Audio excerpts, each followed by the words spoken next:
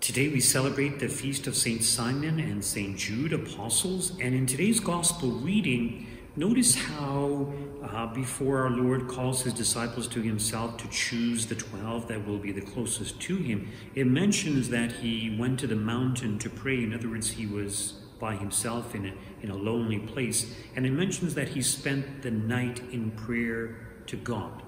Now we have other passages where it mentions that our Lord spent the entire night in prayer, and often he would wake up very early to go and pray in a lonely place. But the fact that it's mentioned here is very significant, and it's a reminder to us that in the same way our Lord, before he's going to do something important, such as to select the 12 apostles, or when he was in the Garden of Gethsemane, if you remember, he went to pray. In other words, he was preparing for his passion and death. So before any major event or significant event in your life, or any major decision, difficult decision that you have to make, consult God. It makes perfect sense to do that. You know, so often when you're trying to make a decision, a financial decision, you might consult with financial advisors, which is a good thing to do. Or, you know, if it's real estate, some real estate agents and things like that. You know, we often make use of experts, or sometimes we do research on the internet pertaining to some of the decisions that we make. But a lot of people neglect to consult God, to receive the inspiration of God. Now, it's not as if God is going to say, do this or do that. But God will enlighten us, and God will make us find things or stumble upon things that will actually help us in the decision-making process. So it's very important that we consult God. And as I mentioned, a lot of people neglect to do that. In regards to the two saints, the two apostles that we celebrate today, Simon and Jude, notice how they are mentioned as Simon, who was called the Zealot, and Judas, son of James, or in some translations, Judas, the brother of James, or in some in the list in another place, Judas Thaddeus. And the reason they're mentioned in this way is to distinguish them from the other apostles, because there were two Judases and there were two Simons. So there's Simon Peter, the apostle, and there's Simon, who was called the Zealot. There's Judas Iscariot, and there's Judas Thaddeus, or Judas, the son of James. And in regards to Saint Judas, we usually refer to him as Saint Jude. And the reason we refer to him as Saint Jude and not Judas is to distinguish him from Judas Iscariot. Now, as you know, Saint Jude is known as the patron saint of impossible cases or lost causes. So in other words, Saint Jude's intercessory power is extremely great. Every now and then I come across these things that are left at the back of the church, novenas to St. Jude. And whenever I come across these, I will look them over, make sure they are the ones that I'm looking for or concerned about, and I will rip them up and throw them in the garbage. And why do I do this? And the reason is because there's nothing wrong with doing a novena to St. Jude. There's nothing wrong with praying to St. Jude. It's something the church encourages. But the church does discourage superstition.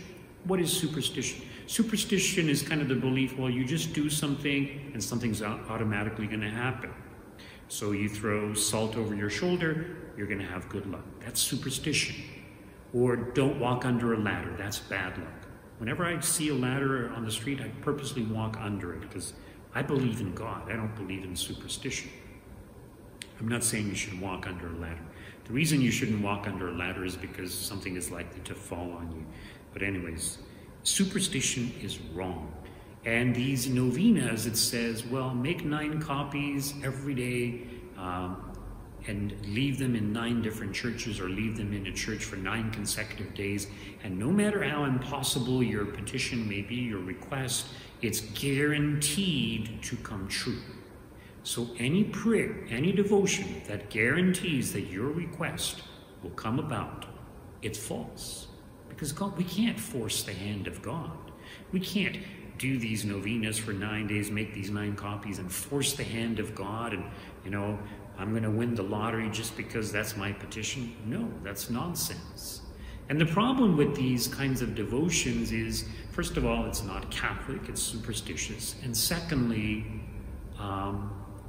when you don't get the petition you've asked for, you lose faith. So these devotions weren't really started by Catholics. I think they were started by people who kind of thought, let's see how gullible Catholics can be, and let's just do this and see if they really do it. And Catholics started doing it. So if some people do get their petitions answered, well, it's not because they did those things for 9 consecutive days. It's because of their faith, or maybe it was the will of God that this should happen. So no problem doing a novena to St. Jude, but when you add like a superstitious element, and when you guarantee that it's going to happen, that's not Catholic, and that's not based on faith. And we should have the faith to accept that if it's not God's will, we have to be resigned to that and to accept that. In other words, we don't lose faith if our petition is not granted.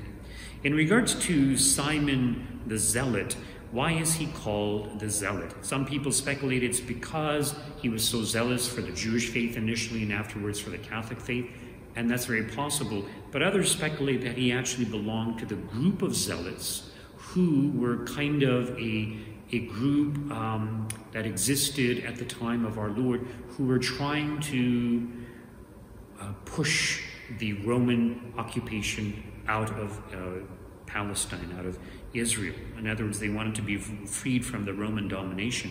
And they were very zealous for the faith, yes. They were very observant of the faith, very much like the Pharisees, but they were not part of the ruling class of the Pharisees, but they were laymen.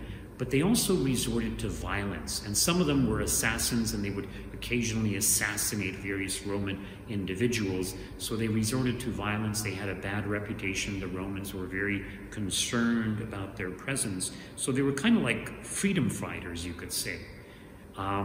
So the fact that they were zealous is a good thing. The fact that they resorted to violence is not a good thing. It's a bad thing. So there is some speculation that not just Simon the Zealot, but also St. Jude were both of the party of the Zealots. And of course, they were zealous for the faith, the Christian faith also. They made the effort to spread the Christian faith. So Simon the Zealot preached the faith in Egypt, whereas St. Jude preached the faith in Persia, but both of them were martyred in Persia, and hence we celebrate both of them together, and also because they are listed together in the list of the apostles. So in regards to St. Jude, the reason he became known as the saint of impossible cases is, as I mentioned, because when people prayed at his tomb, all these miracles occurred.